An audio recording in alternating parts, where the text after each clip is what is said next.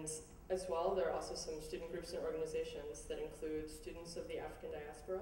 Is there any way that, do we have a mic to hand out to everyone? Awesome. And their representative couldn't be here, but all of these student groups can be found on the OSDA's website or on the University Student Senate's website. And then we have Project Palestine at the New School, and we do have a student speaker to represent Project Palestine just at the very end of. So if you could just introduce what your student organization does and what you're interested in, what you're focused on, and what kind of recruitment you would want from the rest of the student body or involvement. Okay, and it's just, is 5 minutes fine? Yeah. Okay. Let's see. Sorry. So I guess I'm going to start by just introducing myself and then talking a little bit about how Project Palestine came about. My name is Noor Lashi, and I'm the daughter and granddaughter of Palestinian refugees. I, however, was born and raised in this country, and consider myself an American first, and then also Palestinian. Anyways, so I'm actually currently pursuing a creative writing MFA here at the New School, and I've been thinking about this idea for quite some time, since I am a writer, and I'm writing a memoir right now about my family's narrative of displacement, and I'm not going to get into that story, it's a long story. But I'm also like a photographer and a graphic designer, and so I'm definitely would consider myself an artist, and have always had this type of appreciation for art. I've always thought of it as a very effective way of reaching masses of people, especially when it comes to these larger themes of occupation and dispossession. So I read something that Harvard professor Elaine Scarry said not too long ago, and it was something to the effect of beauty is an aid to justice. And it was something that really resonated within me because, anything that you create becomes beautiful, and it really does help in creating justice. And so Project Palestine, which became a recognized organization at the beginning of this semester, is aimed at illustrating the Palestinian condition through films, music, literature, poetry, art, and discussions.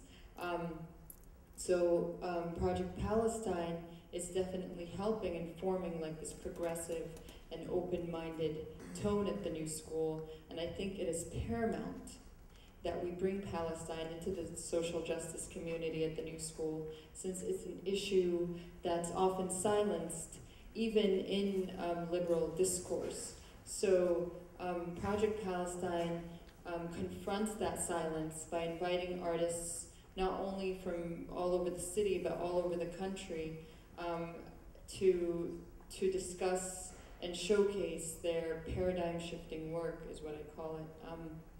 And so we actually, at Project Palestine, seek to stimulate the mind and raise awareness by presenting the Palestinian narrative through this universal language of art. And I think humans, and I think we all know this, but humans are wired to respond to narratives more than they do to facts. And so I think through honesty and beauty and vulnerability, Project Palestine makes this taboo issue of Palestine more approachable, and therefore reach out to an audience who would have otherwise not cared. So just to give you a little bit of an idea of what we're all about. And I wanted to end by talking about our upcoming event, but before that, wanted to talk about how helpful people like Jesse, who is the faculty advisor for Project Palestine, and just all sorts of other people who have really been so supportive. But I would say the most challenging aspect for Project Palestine actually has been just seeking funding, and because a lot of the artists that we do invite are pretty prominent artists and do seek honorariums and travel costs. And so this was something that I was hoping perhaps I can get an idea of, a good idea of would go about, you know, really reaching out for that type of thing. But I did want to end by talking about our final event. It's called Mainstreaming Gaza, and it's the final event of the semester, and it's this Saturday from 2 to 4 p.m. And I have flyers here if you guys didn't get these, but it's going to be an afternoon of music and words.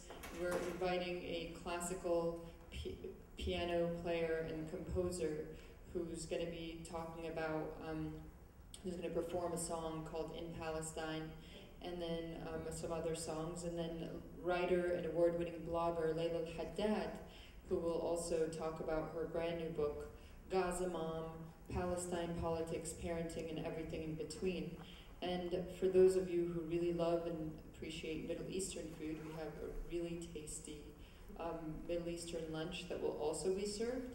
So just to kind of give you an idea, if you guys are interested, please see me after, and the flyers are probably going to be on the bottom of this stage. So I really, really appreciate your time and listening to this, and I think this is so important, and those videos were really, you know, quite moving, and I'm really glad to be here. Thank you. Thanks for coming.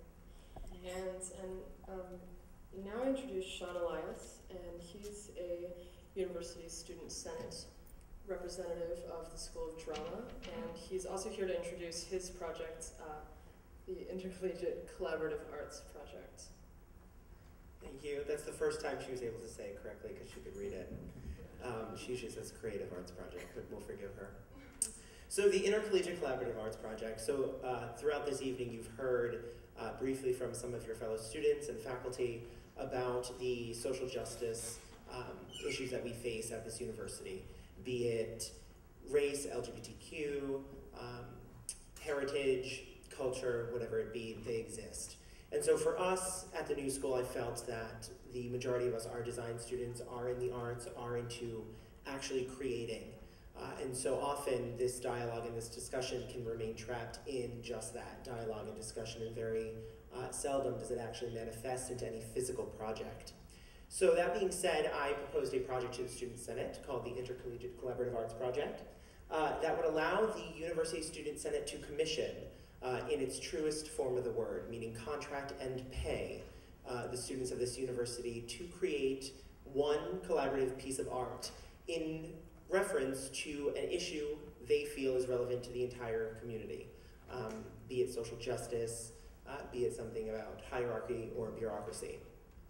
And that creative arts project can take the form of dance, Martian drawings, it could be whatever they'd like it to be. This year we decided that to set the project up for success to continue over the course of years to come, we would do a theatrical production. We will be radically updating and staging a full production of a 1930s musical called The Cradle Will Rock by Mark Blitzstein. This was actually the first play in music, if you will, that was shut down by the federal government for fear of political and social uprising. This piece is highly political and highly relevant in 2010 to the New School. So we will be onboarding students from every division. We have a costume designer, Anna Corinne, from Parsons School of Design. Music will be done from a gentleman from Manus.